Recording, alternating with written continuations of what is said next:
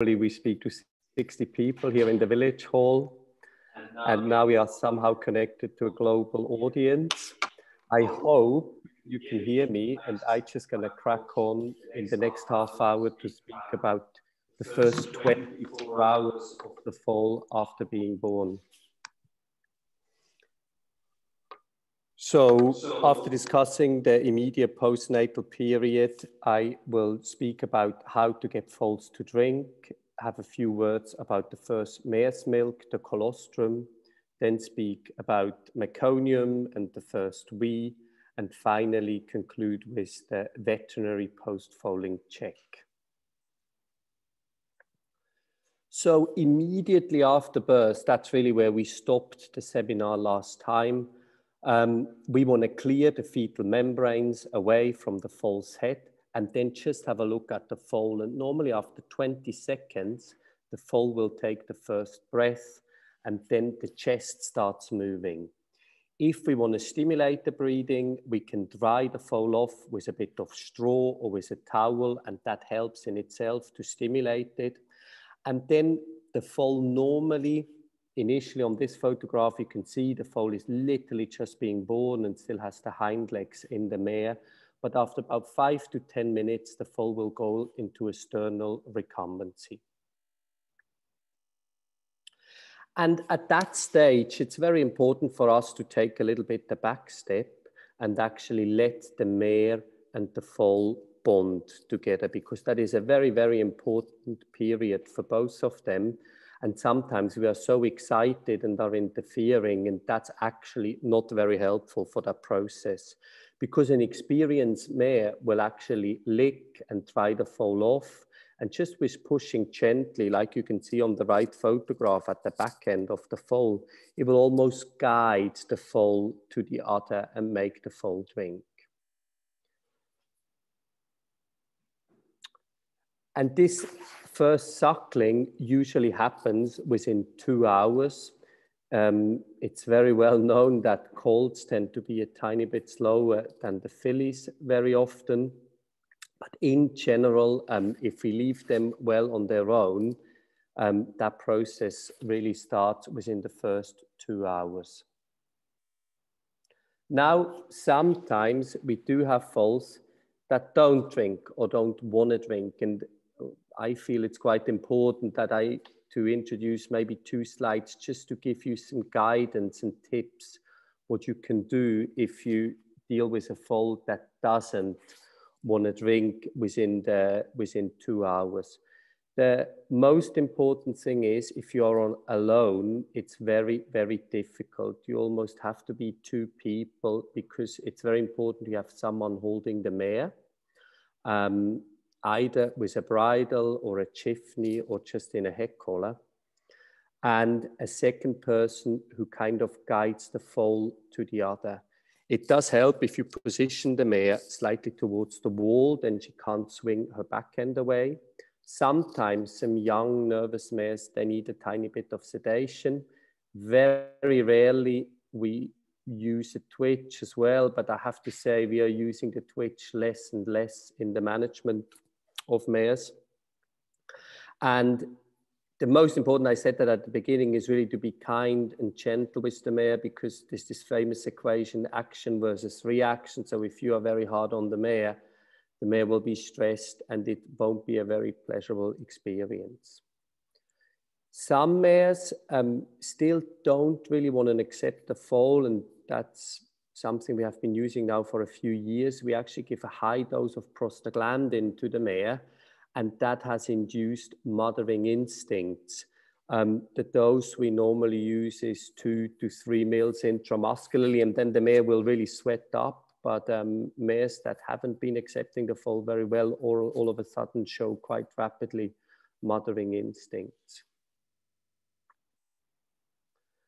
Some practical tips how to guide the foal to the udder. You can strip a tiny bit of milk and then just tickle the foal's bum, and that will automatically introduce a reflex where the foal starts to try to find the udder and drink. Another possibility is that you get a tiny bit of the colostrum on your fingers and then guide the foal's muzzle towards the mare's udder.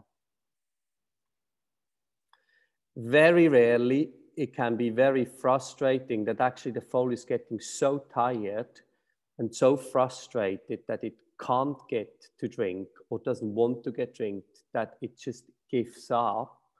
And in that case, it's sometimes good just to strip a little bit of milk. You don't need that mare milk where I have a photograph there. You can just strip it with your hands and just give 300 mils of colostrum in a baby bottle to the foal and let the foal will have a full tummy, will lay down and sleep. And it is amazing that after 15 minutes of sleep, a lot of foals will literally just get up and then start drinking totally on their own. A few words to the first mare's milk. It's called the colostrum. It's the milk that the mare produces in 2 to 3 days before foaling. Colostrum is very important because it not only contains energy, it also has growth factors and immunomodulators and antibodies and immune globulins.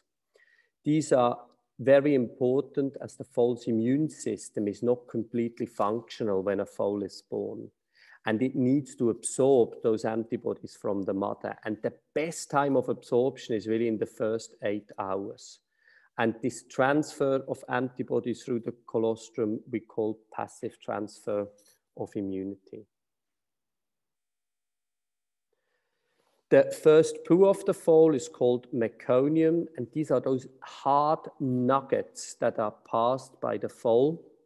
And normally, they are passed within the first 6 hours of birth. And after that time, the poo changes to a pasty, yellowy brown poo. And that normally occurs, within 12 to 24 hours after birth. Very rarely, and we tend to see it more in colt foals because the pelvis is a little bit more narrow, they struggle to pass those meconium balls without any pain. And sometimes it can just be a little bit straining, like you can see on the left video, but sometimes it can really be quite violently rolling and colicking on the floor. And in the first 24 hours, that can be quite common. And the best treatment is to give a so-called enema. There is different forms of enema. This is on the photograph is the mildest form. It's just a phosphate enema, but you can also use some soapy water. Or if it's really, really stuck, when we come out to the farm, then we use a so-called retention enema, where we blow up a little catheter in the rectum of the foal, and then actually we leave the fluid sitting in there for 10 minutes to break down the meconium balls and then let it come back out. But it is amazing that a foal that is quite painfully rolling on the floor, once we have given an enema and once the poo comes through, that a foal becomes very quickly more comfortable again. The first urination is normally around 8 hours after foaling, cold slightly earlier, about 6 hours after foaling, and 10 hours for fillies. It's important to carefully observe the urination, whether there is any problem. So is there excessive straining or is there dripping of urine from the navel area? And this colt, you can see, he's just weeing tiny little bits. And I project over it a foal that has meconium impaction. So when a foal has meconium impaction, the back is rolled upwards. And when it's, and when a foal has urinary problems or just wheeze tiny little amounts, it's actually bent downwards. So that's the quite an interesting difference, to notice just clinically observing a foal. Is it straining because there is meconium impaction, or is it straining because it's struggling to wee? There's one condition that we occasionally see for foals that just painful weeing. There can be a ruptured bladder, and then rather than weeing normally the urine that is produced actually goes into their abdomen. And then these foals need to be referred to the clinic and the ruptured bladder needs to be surgically repaired.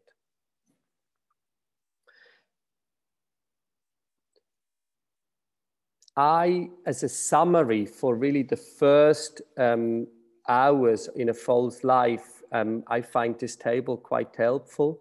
So as I said, after 5 to 10 minutes, we expect the foal to be in sternal recumbency. After 1 hour, we think the foal should be standing. After 2 hours, drinking. And within 3 hours, the mare should have passed the fetal membranes. A suckling reflex is normally present within the first 20 minutes. The first urination after 6 hours in colts and 10 hours in fillies. And the meconium should be passed within 4 hours of birth. It's very interesting once the foals are drinking and the colostrum comes into the GI tract, that also tends to stimulate this first passage of the meconium. So what are we doing when we come out to the farm? Because we highly recommend to our breeders basically to get the foal checked 12 to 24 hours after being born. And the reason for that check is to detect early abnormalities before serious complications develop. When I come to the farm, I tend to observe the foal and the mare first from a distance. Foals, they get up 4 or 5 times an hour. They sleep for 10 minutes. They go up again. And just seeing from a distance whether a foal is relaxed, whether the mare is relaxed, whether a foal goes up and drinks, is extremely helpful to see whether things are going the right way or not. We then follow it up with a much closer physical examination. On that first photograph of the eye, you can see that the lower eyelid is rolled in. We call that an entropion, which we sometimes see in foals. And the most important thing is to roll that eyelid back out, because if we leave it rolled in, it can cause ulceration on the surface of the eye. We also check the mucous membranes of a foal, because depending how much oxygen the foal is getting or whether there's a liver problem, the color of the mucous membranes can change. And that also is a very important factor for us in the physical exam. Going on with the physical exam, we listen to the heart, we listen to the lungs. This is a photograph of my colleague Paula here doing the auscultation of the chest.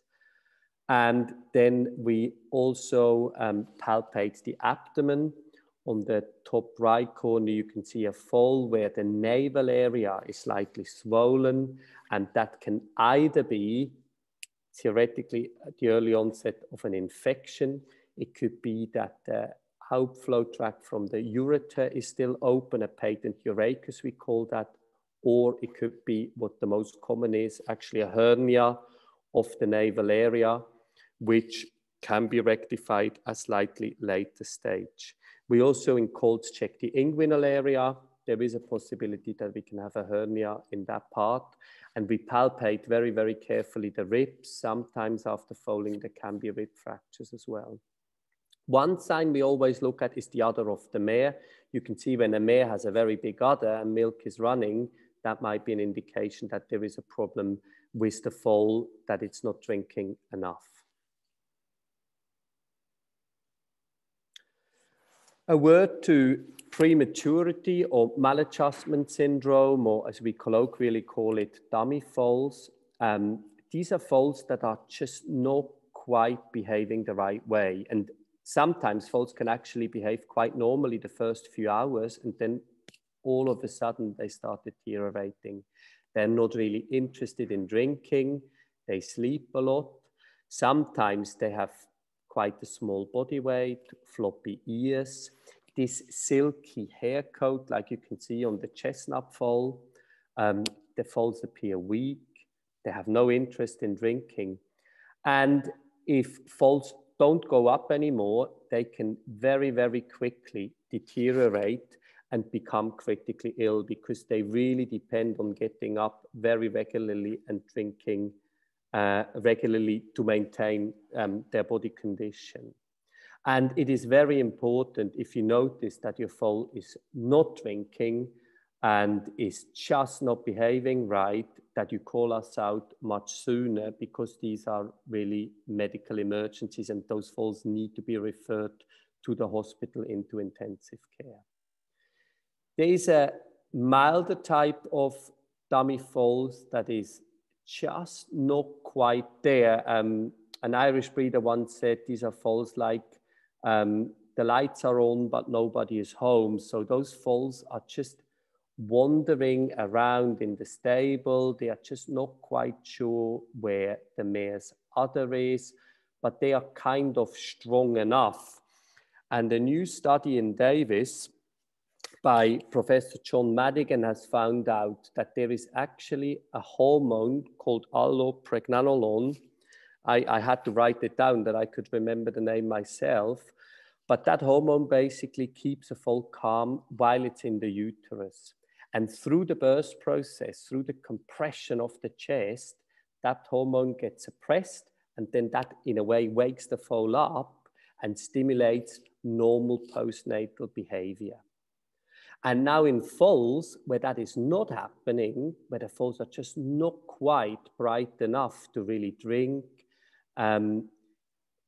Professor Madigan found out that if we stimulate that birth process and squeeze that chest with a rope for 20 minutes, we can suppress that hormone and the foal will get up and is much brighter and much more stimulated. And this is a photograph of a foal that I treated 4 years ago. Again, it was up, but it just wasn't drinking enough. And then we just put a lunge line with a few loops around the chest. And then when we pull that line, the foal actually just lays down and falls asleep. And this foal didn't have any treatment, had literally just the rope around the chest. And then you can see it's just sleeping there. And we keep that rope tight for 20 minutes and then we release it. And it is fascinating that then literally those foals normally get up and go straight under the mare and start drinking. And that's the foal 3 years later. He was a graded stallion. So we can see once those foals get over that initial problem, and that is actually the same for any dummy foal. You know, once they leave the ICU unit and pull through, they develop into absolutely normal horses. At the call out, and I won't lose much time about it because Ed is going to speak about it, we assess the leg conformation because that has an influence on turnout. And then we also give an injection for tetanus because foals are not protected against tetanus. And if there is an injury, theoretically a foal could get this deadly disease, and therefore we just prevent it with a one-off injection of tetanus antitoxin. We also do a blood test during the visit, and there's 2 purposes to do that blood test. First, we want to rule out an infection, and B, we want to make sure that the foal has enough antibodies. With the antibodies, basically the test result will come back either red, orange, or green.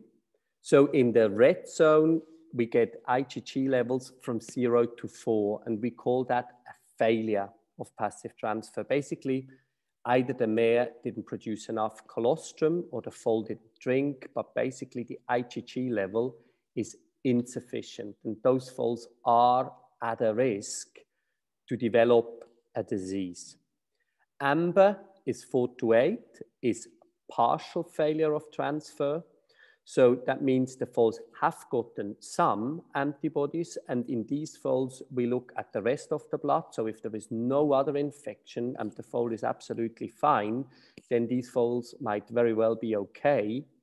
But if we see any other signs, then in these foals, we feel we have to be careful because there is a risk that an infection could develop, and then the last group is the green group where the IgG level is over 8.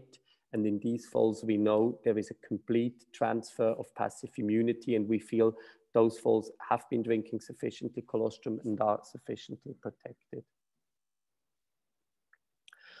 What happens in those foals where the IgG levels are insufficient? Then we come back out the next day and give a plasma transfusion. We have to give a short sedation to the foal and put the cannula into the vein. And then we transfer a liter or sometimes 2 liters of plasma to the foal. And as a general rule, 1 liter of plasma normally increases the IgG by about 2. So if you have a level of 2 and you give 1 liter of plasma, you will come into this amber zone around 4 as a general rule. The other thing is important is the examination of the mare. When we are out there, we check, is the mare okay? Is she depressed? Does she colic? And we check as well the reproductive tract, whether there has been any damage during foaling. And very often mares that have been stitched up and caslicked get stitched back together to prevent any infection till they are covered again. Last but not least, we have a quick look at the placenta. This is very important in case there is problems with the placenta. That can be an indication that a foal could be infected as well. And therefore, for me, it's always very important to know, A, the placenta is complete, as was discussed last time, but B, also, is there any chance that there could be an infection for the foal? And that is basically it. So I'm very happy to answer any questions. Thank you, Simon, for an excellent presentation. I'm sure we all learned a lot and are ready for to know what to look for. We have a few questions from people. A question that came back quite often is, what do you think about collecting some colostrum from a mare just in case and freeze it? So actually put on a colostrum bank, and in which cases would you take it, from which mares, and how much would you take from a mare? That's a very good question. Can you hear it? So if you milk it from a mare that is already nursing a foal, a mare produces about 3 grams of colostrum.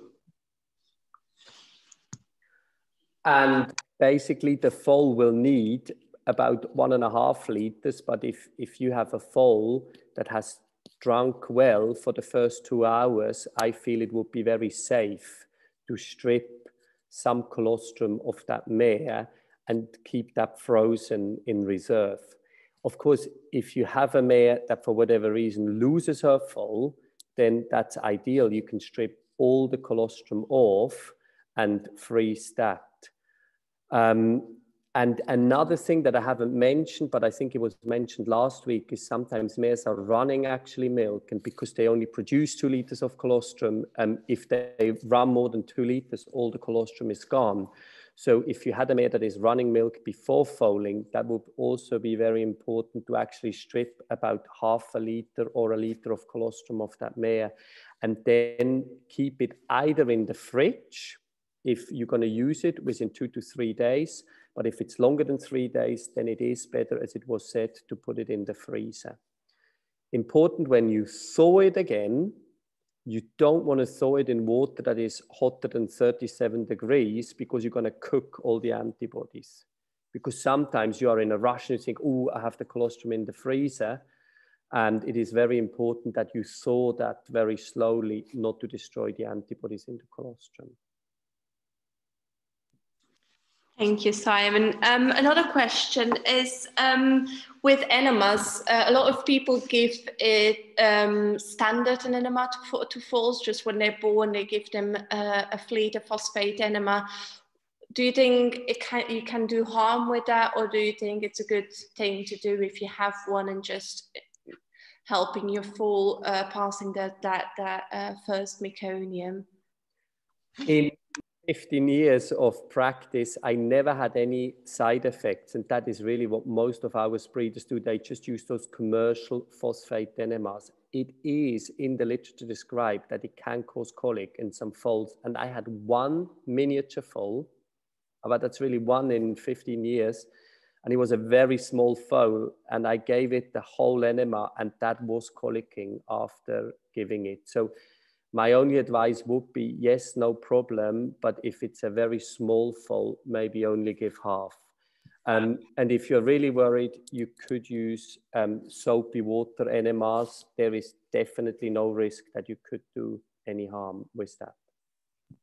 Yeah, I think it's just important that you use one, and then if your foal is colicking after that, still straining, to call your vet out, and then to do so they can give another enema to the foal, or maybe an acetylcysteine enema, depending on what is there. But if I do believe that indeed one phosphate enema won't harm the foal, but repetitive phosphate enemas are not ideal.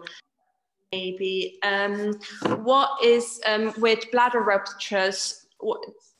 Do those foals have a fair prognosis? And what? Yes, the prognosis is good. It depends how quickly you diagnose it. So very often those foals, actually by the time they end up in the surgery, are about 2 days old, and there is some electrolyte disturbances because basically the urine gets pooled in the abdomen, and that then all of a sudden can make the foals a little bit depressed, and they need to be stabilized first before we can take them to surgery. But if it's diagnosed quickly, the bladder ruptures, the prognosis is very good.